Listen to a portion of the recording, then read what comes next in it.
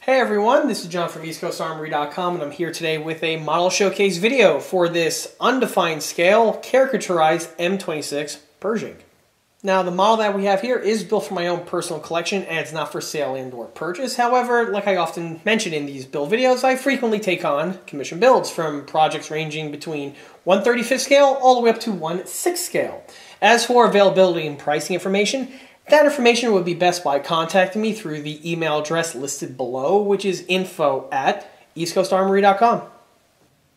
Now, the model that we have here is built mostly out of the box. However, I went ahead and made a couple of modifications and tweaks to the build, and we'll be going over these tweaks as well as reviewing the base starter kit itself in this video. So stay tuned because there's a lot of cool, interesting content on the way. Before we go any further with the video, let's go ahead and take a quick walk around this model. And this model here is the American M26 Pershing, or at least that's what it should be. Realistically, this is a caricaturized model of the M26 from the video game War Toons, which, if you are a frequent viewer of the channel, you will notice that this is a April Fool's Day tradition on the EastCoastArmory.com channel, where during this time I go ahead and release videos of these type of builds. Now, for anyone who's stumbling into one of these weird caricaturized models for the first time, War Toons is an online video game where it's set in a World War II time period, but the art style is consisted of these weird, funky type caricaturized versions of real military vehicles. The game has been around for a number of years now, and since the game came out, they released plastic models of the characterized vehicles in that game. This M26 Pershing here is one of them. Apparently, the game is a class-based system, and the M26, in parlance of the video game, would be considered a heavy tank. Which, in real life, that was a thing. When the M26 Pershing did first come out, it was considered to be a heavy tank, but was then later reclassified to be a medium tank towards the end of the war and during the post-war years. Now, one thing that I really liked about the art style of the game is that just by a quick glance at the vehicle, you know exactly what type of tank it is, i.e. if it's a Sherman, Tiger, King Tiger, or in this case again, the M26 Pershing. This is true for all of the vehicles that come out from this lineup, and it seems like every year there are more new kits to choose from. Before we go any further with the video, let's go ahead and take a step back to when this model was first started in order to get a good idea on what the base starter kit supplies you with. And here's the model at the start of the build. For the base starter kit, I'll be utilizing this M26 caricaturized Pershing from Meng. Of course, like all the other caricaturized kits that Meng makes, it's tied into the War Toons video game. This model here is a relatively recent release, and the War Toons line has actually been growing in recent years, more than likely due to the popularity of not just the video game, but of the kits themselves. The kit itself I acquired off of Amazon.com. It's a recent addition to the stash, and the model is a little bit more pricier compared to the other earlier renditions of the War Toons kits. However, regardless, the model should make for a nice, enjoyable build regardless. Starting with the model's box and graphic design, the box itself is the exact same size of box as the other vehicles from the War Toons line. The finish is this smooth, matte type velvety finish, and if you've ever seen any of the other Meng kits, they seem to have the same type of printing done on them. Now, the graphic design is the caricaturized M26 Pershing right here in the forefront. And on the sides we have these two diagonal cut lines. These do two purposes. First, they're aesthetically pleasing, but the second thing is they also act as a bit of marketing. If you have a retail store type setup, and you have a shelf with these kits on display, if you have other vehicles from the War Toons line, you can see by connecting the two boxes together, you have this continuous band, and one can clearly see that 2 or 3 of these boxes stacked up, you do have a nice little shelf display, which in a retail setting is pretty appealing to customers. The rest of the graphic design is typical for, again, the War Toons format. We have this funky type font being used here, which again for the subject matter is perfectly fine. On the side here we have the Rookvan, I guess is the game developer that makes the game. Here we have a color sample of what the model looks like once fully assembled.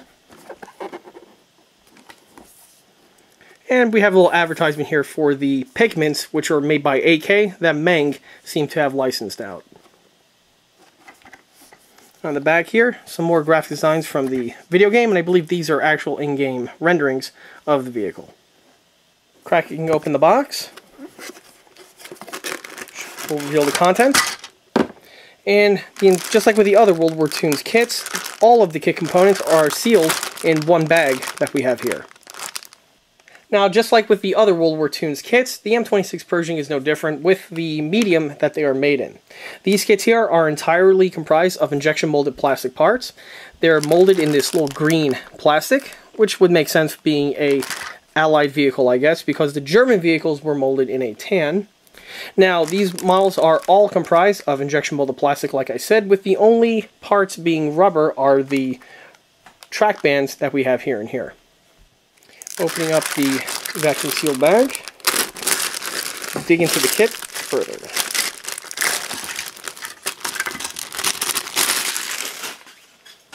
Okay, starting with the hull. The hull, as you can see, is one continuous molding. They try to have a stylized version of the funky shape found on the M26 hulls by molding in these two angles that we have over here. Here we have the upper hull. As one can see, the detailing is going to be very stylized, but the molding themselves are pretty crisp, with the fidelity of details that are actually integrally found.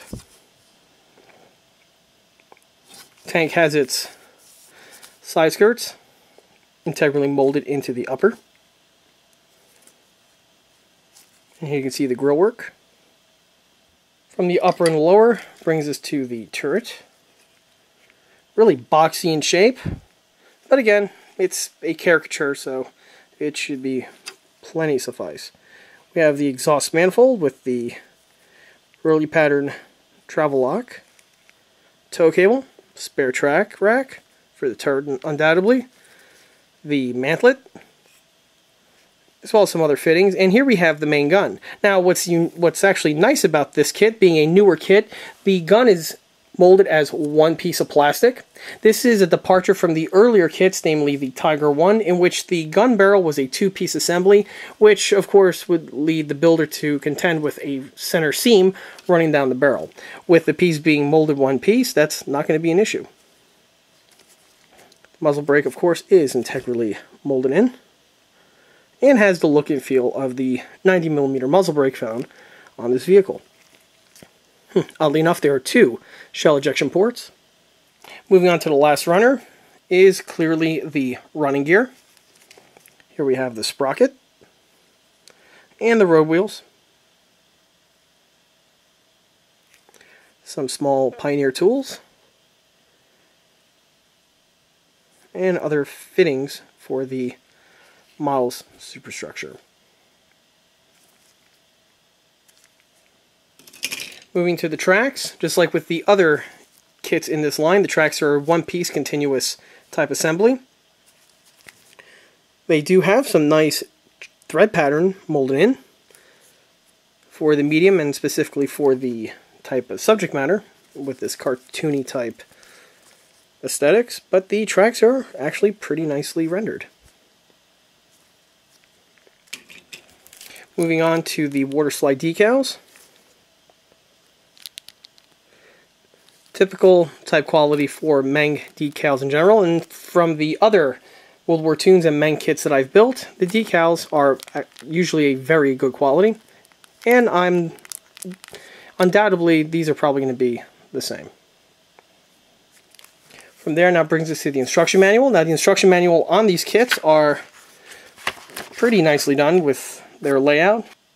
These kits do have a reputation of being very easily assembled with very large plastic bits, and this kit does not seem to be any different.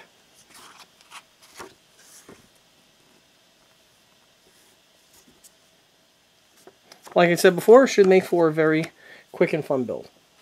Starting with the model suspension, the components are the stock units and were utilized. However, I went ahead and made a slight change to the sprocket. Now, the sprocket on the kit is designed to have the face here, which is totally flat, and then we have the little hubcap sticking out of it. However, as we all know, on the M26 Pershing, the hubcap is actually inset because of the width of the track, and I did want to incorporate this little design feature on this model. Luckily enough, I didn't actually have to do any serious modifications to the kit. The way the kit is designed is that you have a flat face found on the front portion of the sprocket. However, on the reverse side, it has the inset like we have here. All I had to do was mount the sprocket on in reverse. To do the conversion, I had to make a modification to the stem that stuck out of the tank's hull. The tank has some stems, like you see here, for the row wheels, and the sprocket is no different. However, in order to do the sprocket modification, you have to shorten the stem to make up the space which would have been occupied by this recess that we have in here. In addition to that, I also utilized the same kit mounting stud, but the stud had to have been shortened in order for it to fully mount in place. Once the modification was made, however, you have now the added detailing of the inset sprocket, which in my opinion helps the look of the model, but you also retain the track's functionality. As you can see, it's just like the way the kit is designed, and the tracks can roll. Now, I'm not going to roll this model here because I don't want any of the paint to chip and crack off of the tracks. It's being built as a static model. I'm going to leave it as such, but if you want to have your model be able to be used as a pushable toy, that can also be done, and these kits in general work very well in that manner. Now, one thing I want to point out about the running gear is with the order of installation. Now, the kit wants you to pre-assemble all of these components, track included, just prior to the upper and lower hulls being fitted, and they do have a good reason to tell you this. That's because of these side skirts that we have here. These pieces are molded into the upper hull, and because of that, you're not going to be able to get access to the suspension once everything is together. Now, unfortunately, with the way I build my models, I always install the suspension and the running gear at the tail end of the build because it simplifies painting and also allows me to thoroughly delete the seam work, which are found on those assemblies. Now, because of the sprocket mod that I made before with the mounting spindle, this allowed me to install the components in this format. The track was able to slip into this section over here, and then that allowed me to then pin on the sprocket, the front idler, the two rollers, and the main bogie wheels. If you're working with the stock kit, this may not be able to work for you because of the one-piece track design. It's going to hang up on the sprocket lug that we have here, and you're not going to be able to slip the track in a very easy and efficient manner. So you might want to watch out for that if you're working on one of these Pershings. From there, the build was pretty much stock. The machine gun I drilled out with a pin vise, and the remainder of the tank's details basically went on without any problems. There are a lot of small little ammo boxes that need to be painted, and luckily these are separate moldings. Here we have a small shovel found on the top, what would be the storage fenders. There is the iconic first aid kit found on this side here of the rear fender. On the back we have the M26 travel lock. Note that this is not the type that's integrally casted to the rear exhaust. It's an interesting detail to point out. Of course, has its loop around tow cable. Here we have a small little jerry can. Now this is the kit supply one, and to make the piece further pop, you'll notice I went ahead and painted the top portion red. And as you've seen in the beginning intro, that actually is a real jerry can that I have. I believe the red painted jerry cans were for fuel, to avoid any confusion, as the blue painted ones I believe may have been for water. On this side here, on the opposite side, the artist went ahead and gave you an axe. Gives the tank a little bit of symmetry.